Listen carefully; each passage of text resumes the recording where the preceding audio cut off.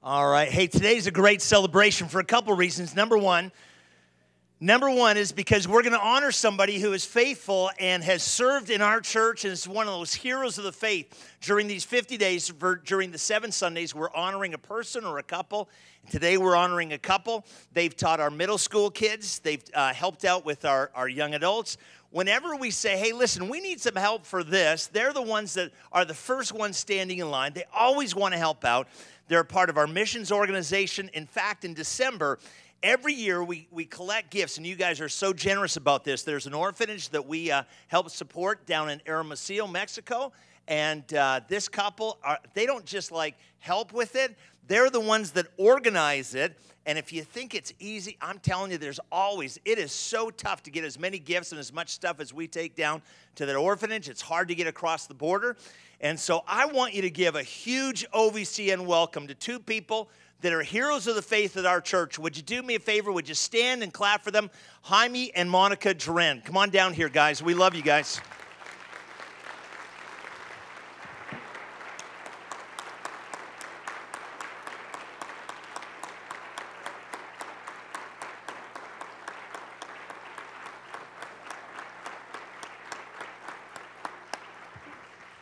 Thank you very much. We love you guys, and I know it's really hard. You in the first service, it was humbling, I know, but this service, Jaime, you just kind of turned and didn't want to even look at anybody because it was so humbling. But we want to highlight you guys and lift you guys up and say thank you so much for being open to be used by God. God has made a difference in your ministry to so many people. I think of those kids down at Hermosillo and how we go to them and help them out. But you guys are the ones that take those huge steps of faith and get everything organized and make it so easy for us to go. So thank you so much. I want to give you this statue. It's by Scott Stearman, and I want it back for the next service, though, okay? But we just want you to know in giving you this statue, it's of Jesus getting ready to wash the disciples' feet and dry them. And we want you to know as Jesus served his disciples, we know that you're serving us and helping us, and we want to honor you today. Thank you so much. We love you guys. God bless you. You guys are great.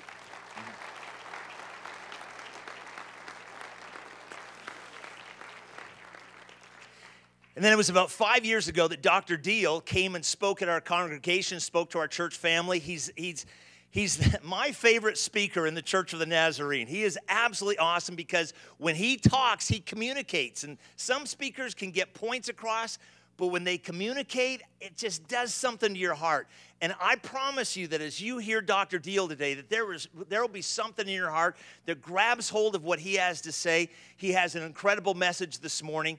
And I want you to give one of those huge OVCN welcomes. Also, you don't have to stand up, but I want you to clap really loud for Dr. Jim Diehl. God bless you, Dr. Diehl. Thank you, Craig.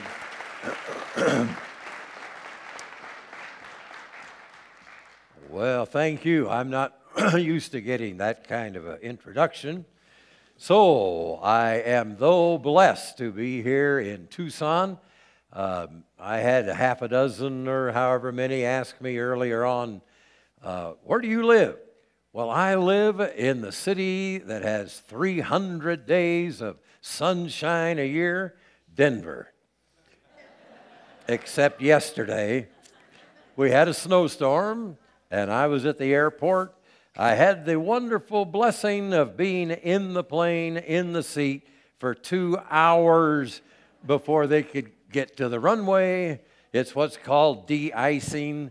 It was such a blessing to... I had to finally tell everybody, just let's all take hands and sing the doxology. Praise God. We're stuck on the runway. So anyway... if you've been around Denver, you know it's a great place, but we do have winter once in a while. So good to see you again here from whenever it was, 4 or 5 years ago. And I am proud of your church and your growth and this parking problem. There are 5,598 churches that would trade you problems and say, let's have your problem of too many cars. We have a problem of too few. So thank God for your growth. And go over wherever that is and ride the shuttle in. Hey, that's whatever you have to do. Keep it going here. Well, I am a fan, I am a cheerleader, is it all right to say that, of your pastor, Craig. He is one wonderful brother. And if I lived within 100 miles of here, this is where I'd be coming to church. But it is a little far from Denver. But anyway, you are blessed, and thank the Lord. Well, I feel led to go to Philippians this morning. It will be chapter 4. I know that as a young preacher, I know I would have said, let's turn to the book of Philippians. It's over there, in the middle of the New Testament, and chapter 4. But it is not a book. It's a letter. I know we say the books of the Bible, and I understand that. But this is a letter from a man, Paul, who was the leader of the early church, of the New Testament church, to a church, to a bunch of believers over in a town or city named Philippi, and that's why we call it Philippians. Paul was, about him, I'm sure. He was everything to the early church. He was the theologian. He was the missionary. He was the writer, the encourager. He also wrote the letters trying to straighten out some churches, such as Corinthians, 1 Corinthians. If you ever in a Bible study and somebody says, I just pray God will help us that we might become like that Corinthian church, they've never read the Bible. You don't want to be like that church. So that's where Paul had to try to help them. And now here he is in prison again, not because he was a criminal, but because he was the leader of the band of Christians. Brother, it was not a popular thing in that day. So back into another prison, beat him up, I'm sure. He was chained down because he mentions that earlier on. And what it doesn't say here, but the scholars tell us, he had been in this prison 2 years. So we've got to factor that in. 2 years, and he hadn't done anything wrong except be a Christian, just like what we're talking about here today. And I just want you for a moment here to understand their culture was not very joyous. Just remember, they were being ruled by the iron hand of Rome. Well, there was no love lost there. You remember how the Roman soldiers treated Jesus, the cross, and all of that. Well, all of that, that's the Roman iron hand. Then we factor also in the fact that Paul was in prison. I don't think that was a happy, joyous place. I don't think they had air conditioning yet. I think there were rats and roaches in there, probably. And it's worse, but he didn't talk about it, but that would be a negative. And then the churches that he was responsible for, all of them, they had divisions. They had problems. Just put this in your mind and think about it later.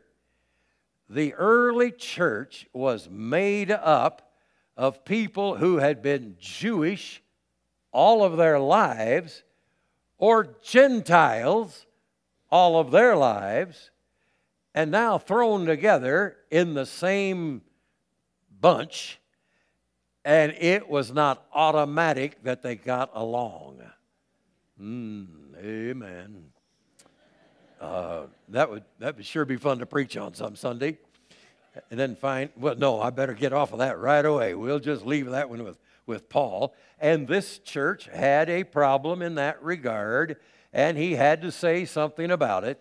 But I want you to see that he was not out here out here in Hawaii somewhere, enjoying the weather, and said, let me tell you now how you can have peace. He was in a prison. The Roman guard was looking at him. It was everything dark about it. Now look what he said in Philippians 4 and verse 7. And the peace of God, which surpasses our understanding, will guard your hearts and minds through Christ Jesus. Now, my translation is, and the peace of God, which is beyond our understanding, will guard your hearts and minds better than this Roman guard's looking at me right now, because he was looking at a guard. I'm sure that's why that all came out that way. The peace of God. Could I just tell you today, in the middle of a dark culture, they could still live in peace. I want you to know what you already know. We don't have much peace either. There's not much peace in America. There's not very much peace in the world. And without taking the whole message to tell you all of the hot spots and all of the wars and all of the hatred, and right here in America, we're seeing things that I have never seen in the political world. Brother, man, everybody hates everybody, don't they? Amen. Oh, I'm sure not going to get into that, or I'll kill the service in about 2 minutes. But, oh, boy, I mean, they'll fight you over a nickel. Well, anyway, better keep going here. And on top of everything else, the stock market went down in the tank this week. So everybody that's living with some kind of a response on the stock market with your savings or your retirement, well, we all ought to sing the doxology. Praise God, all blessings, I am now broke. Amen. That's not too exaggerated in some cases. I want you to hear me say today, God has peace for you and for me, no matter what's going on. And he said here, and the peace of God, it's beyond our understanding, but it'll guard your hearts and minds through Christ Jesus. I didn't know for a long time that he started speaking about peace up in verse 4. It ought to say right there, now Paul is going to tell the church how to live in peace. But it doesn't say that. He just starts in, rejoice in the Lord always, and again I will say, rejoice. I know maybe we preachers shouldn't say this, but that's easier to preach than it is to live. Rejoice in the Lord always. Always. And again, rejoice. I don't think we are born rejoicing. I think we are born griping. If you don't think so, get married and have some children.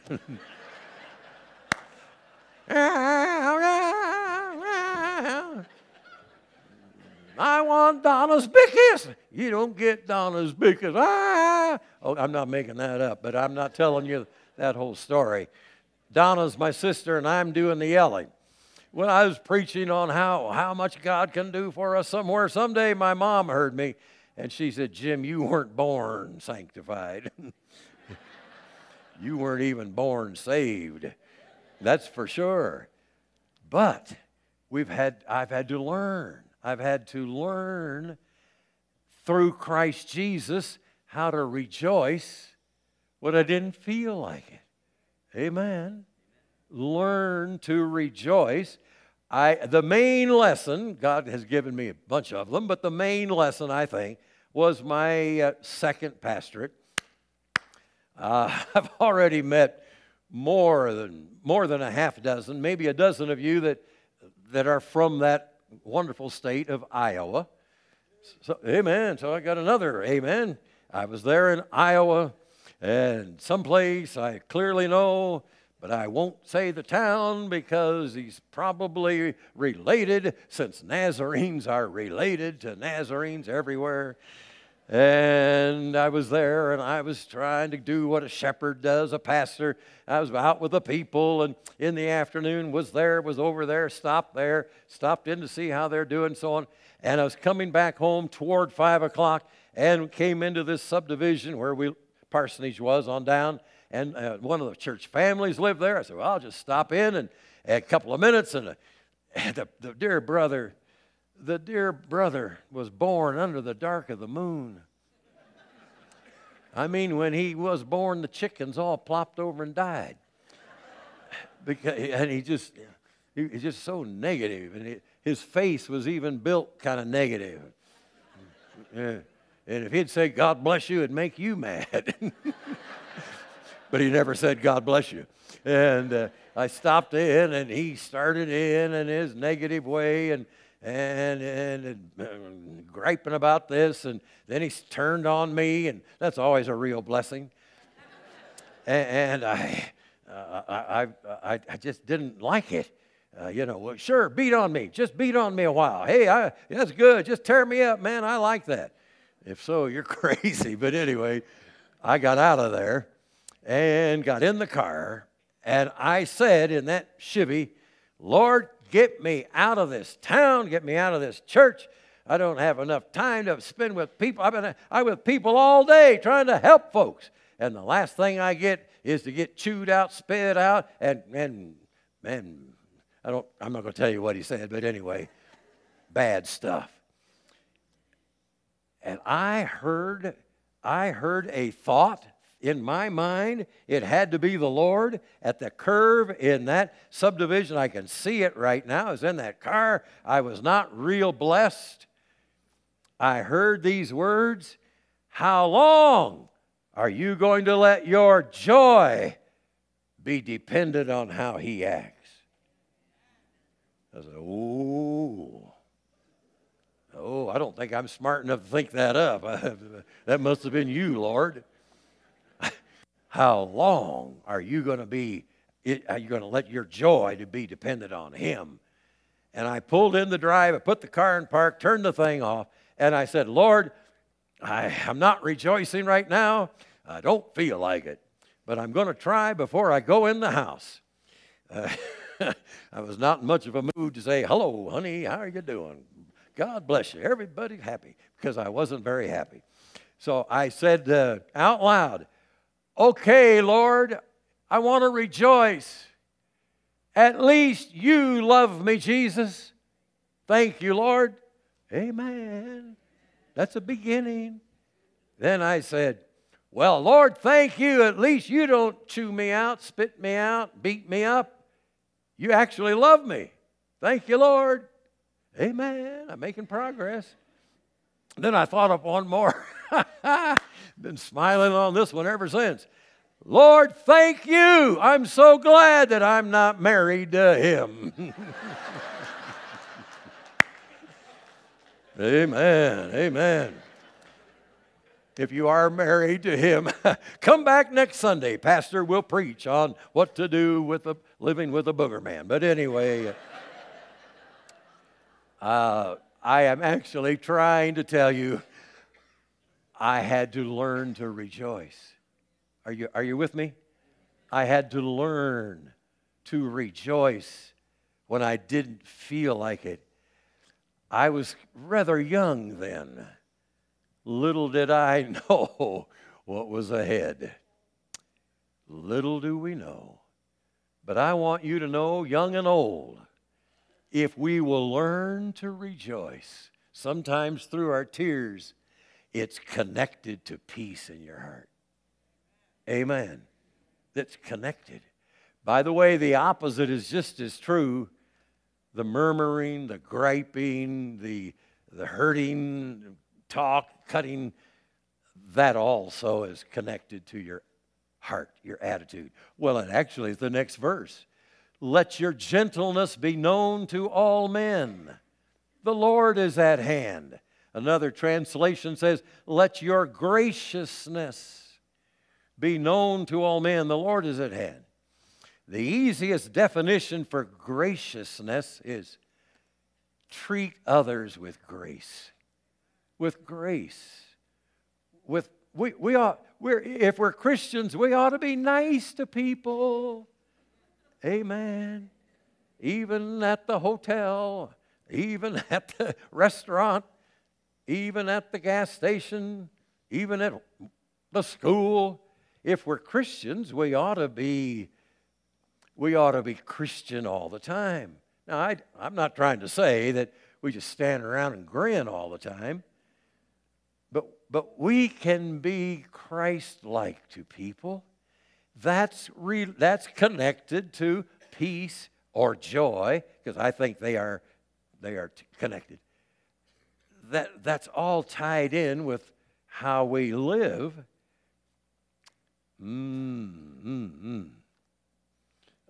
You've got me in this motel out here, wherever it is, and I went down this morning to actually get a little change so that I could leave a little tip for the housekeepers, because we have a son in the hotel business, and he tells me, you ought to leave him a little tip, Dad. Don't, remember. Yeah. So I do. So I was going down to get a little, get some ones, and this fellow was there, and he was looking pretty irritated, and then he walked outside and looked a little more irritated, and I just followed him out. Are you here, brother? I hope the old boy didn't come to church here, but anyway, just had that thought hit my head. And I just walked out. I was just trying to be nice to him, and I said, hey, how you doing? How you doing, old buddy? He said, I'm not doing good. He said, this is a no good day. Well, God bless you. Smile. I'm sure everything's going to be all right, but he wasn't in any mood to talk. I don't know what the problem was, and he went his way, I went mine, and I don't know his story, but I want you to know Jesus can still give you peace. Amen. I didn't have time to tell him because he didn't want to hear. He walked away. That's okay. I want you to, unless he came, and God bless you, brother. I'll talk to you later. But anyway, rejoice in the Lord. Learn to rejoice. Be gracious with people. Is there an amen? Amen. Be anxious for nothing, but in everything by prayer and supplication with thanksgiving let your requests be made known to God. Okay, let's take that again. We don't speak that way too well in America now. Be anxious for nothing. Here's the way we say it. Quit worrying. Quit worrying about everything. Come on now. Quit worrying. Give it to God. Give it to God. Amen? Quit worrying. I was a pastor for 22 years and district superintendent for 10 and others, whatever else I've done. And I've listened to a lot of people unload their heart, which is a part of it, and especially the last church, which was Denver First Church. And when I first went there, evidently everybody wanted me to hear their story. They were not all happy stories. And man, it got bad enough that it was like a doctor's office. Okay, your 3 o'clock appointment here. Get them out of here. Comes a 4 o'clock appointment. And they weren't all there blessing the Lord, I'm telling you. And so I started to detect a little bit of a pattern. A lot of people are upset or worried or just intense about the past. The past. And I refer to that now as if only. If only. And I'm not making this up. This was right there in the pastor's office, and this brother was sitting there, and he was some kind of upset at his wife, and she was not there. Praise God. And he was saying, oh, whatever. And he said, if only I could have married your wife, and you could have married my wife, life would have been better for me. I said, God bless you, brother. We don't do that around here. I couldn't believe the old boy would say that. And then a few months later, whenever it was, there was a mom and a dad there, and they were some kind of upset at their kids. They said the same thing. They don't even know each other. If I could have had your kids and you could have had my kids, life would have been better for us. So we don't do that either around here. We're not switching kids. If only I would have, if only I would have never gone there in the first place. If only I'd have never started that. If only. Do you know what I'm saying? We can't change the past. Amen. And I keep pointing to the altars. That's just kind of Nazarene talk for these are great places to pray and to give things to God. Don't drag your past on and on and on with guilt or accusations or whatever. If it's under the blood of Jesus, get up and get going. Amen. If only let the blood of Jesus wash it away and make the rest of your life count. Amen. Oh, man. Oh.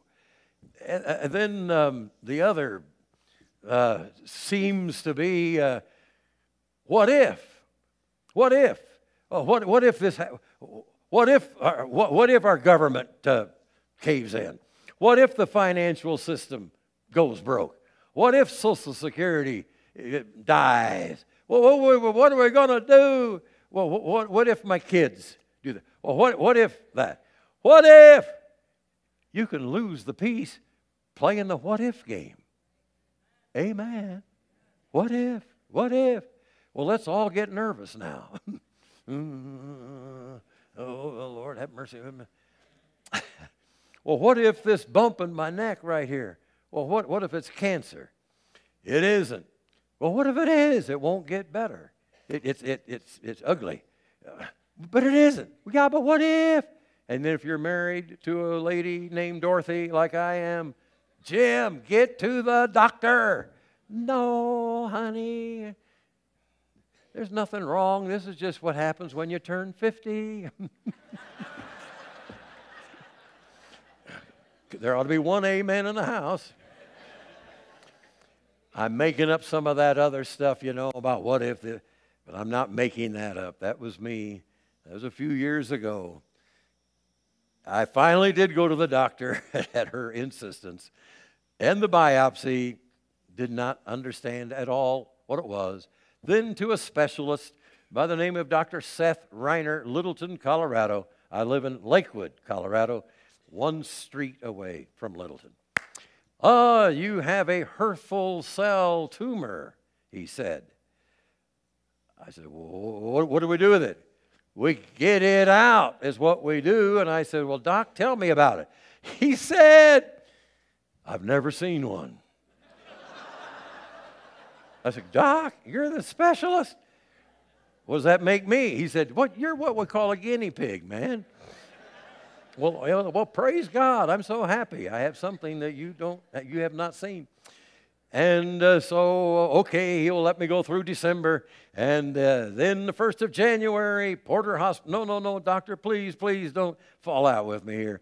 I have to go to Australia. And this is my work with the church. Then I have to go over to New Zealand. And then we had to fly back. We had to get up into Indonesia. And then I remember getting into Manila, the Philippines.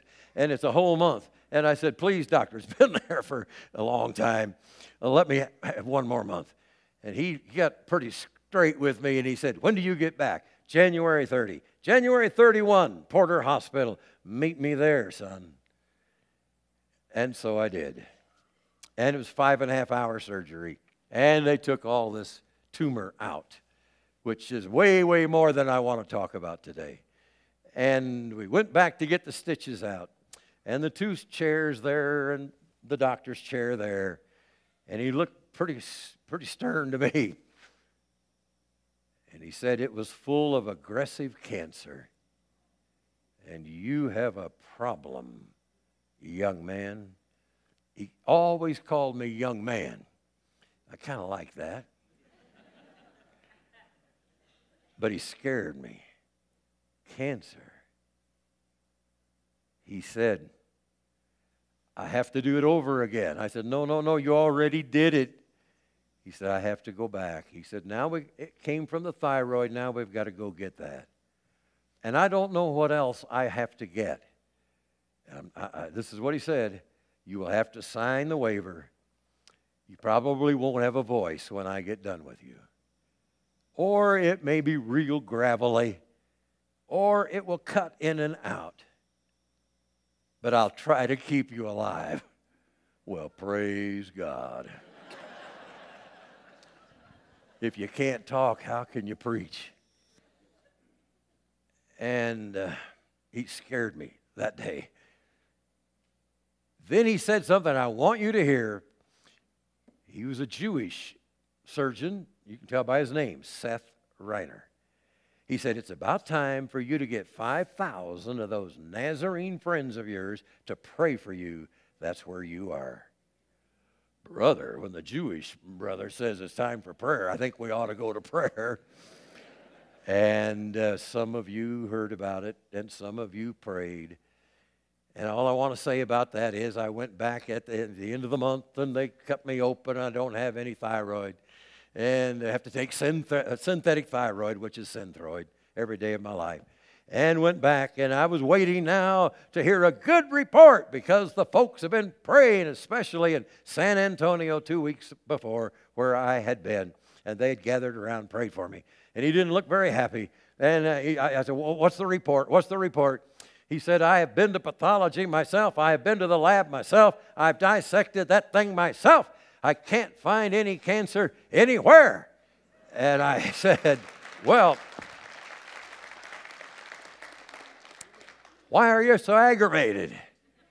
He said, because it was there, and now I can't find it. I said, doctor, now I know. 2 weeks ago, San Antonio, they gathered around me. They went to prayer for me. I knew God did something for me, and now I know the Lord healed me. The Lord healed me, man. The Lord healed me 2 weeks ago.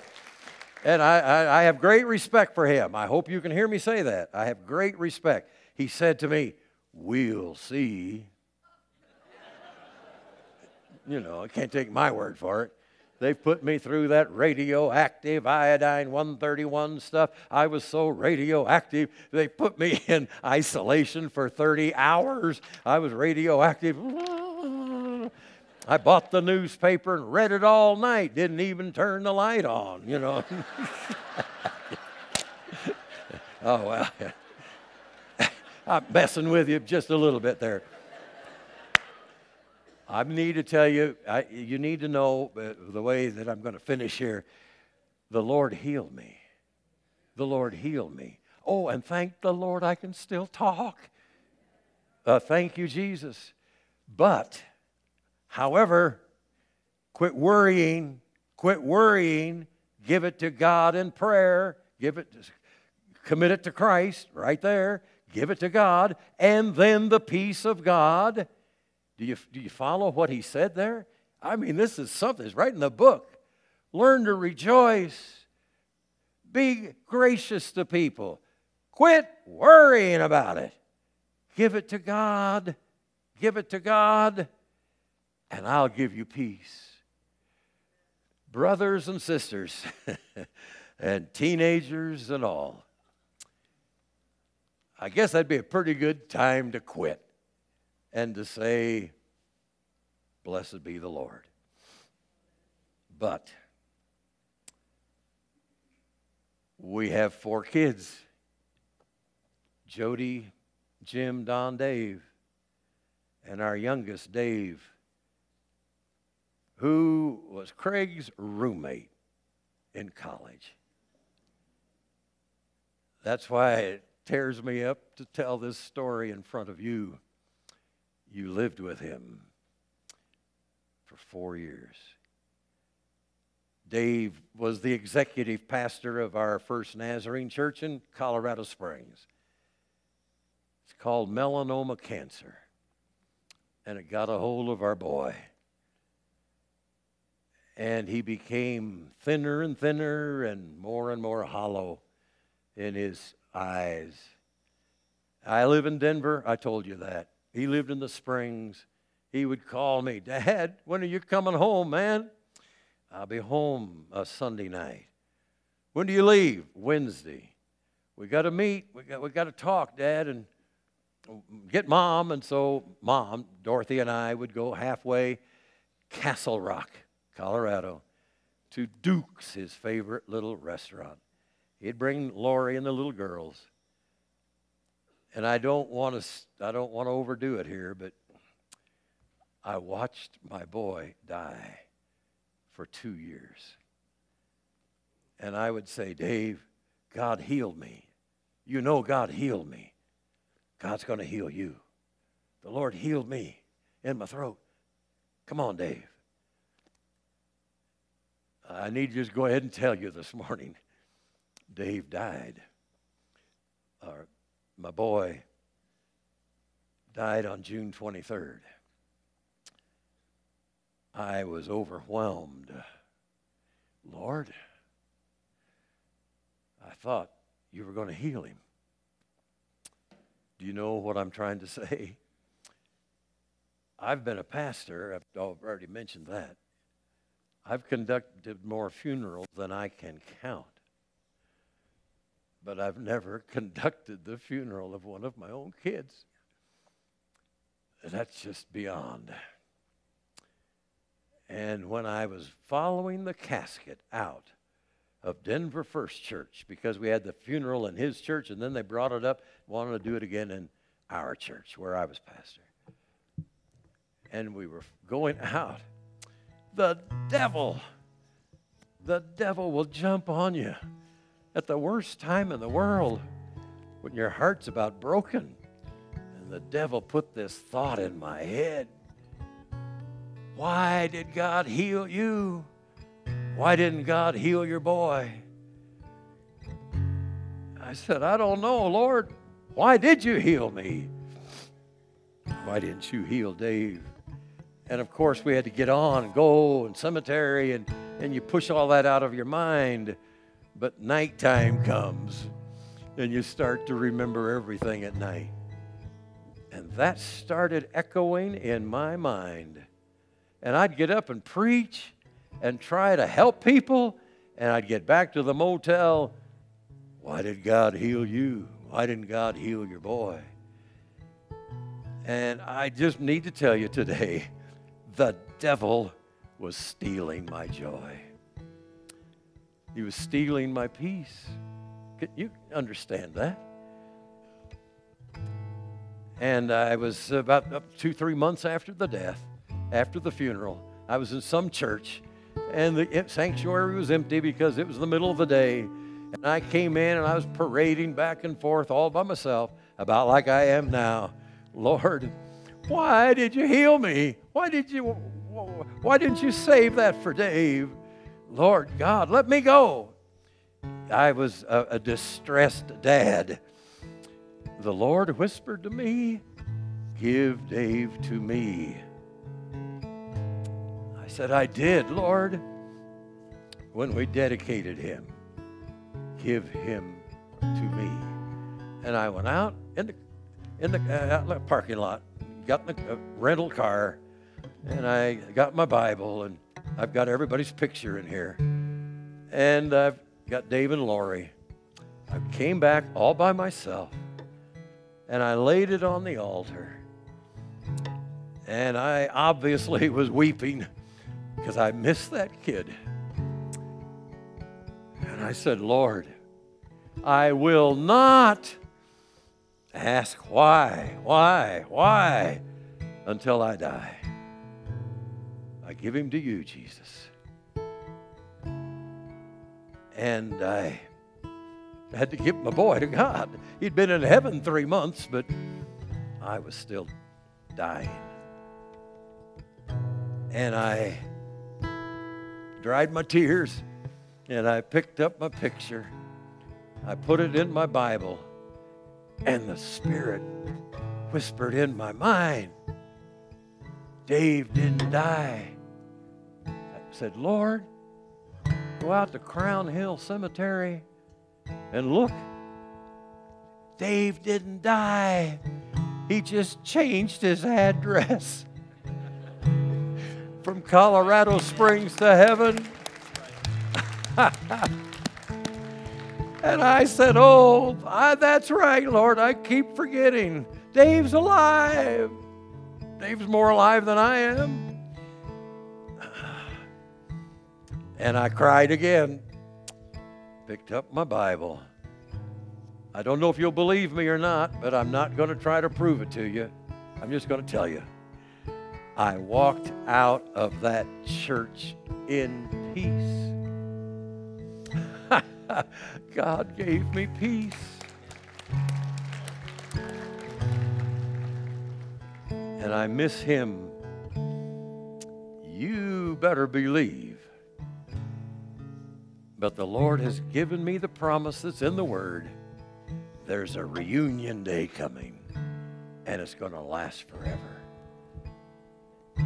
And the Lord has given me peace, or I wouldn't be here preaching today. I would have dried up. So all I want to say to you this morning now as I finish, Jesus can get you through anything. Amen. Anything. And give us peace. Give us joy. I just wonder, as I was praying for you in the night last night up in this hotel, the Lord seemed to impress me. There will be people there who have distressed hearts just like you have had. That doesn't mean you're not serving the Lord. I was serving the Lord, but I had a wounded heart. I just wonder if when we stand in a moment, if you would just come and stand by me and just let me pray for you. For the Lord to give you a brand new promise that you're going to make it.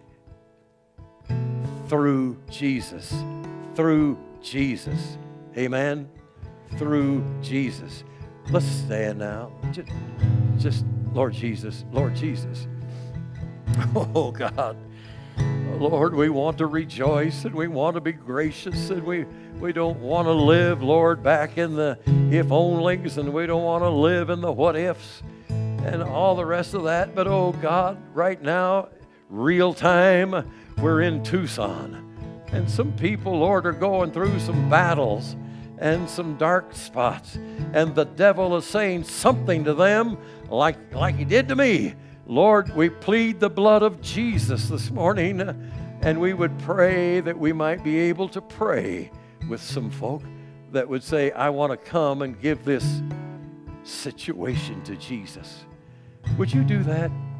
As Connor sings just a verse or so, would you just come right now and stand by me, and we're just going to pray for you, and then we'll go. And if you'll come, somebody else will take courage and come, and God bless you. Come. That's right. That's good. That's right. God bless you guys. That's good. Oh, good. Would you want to come? That's good. Come on.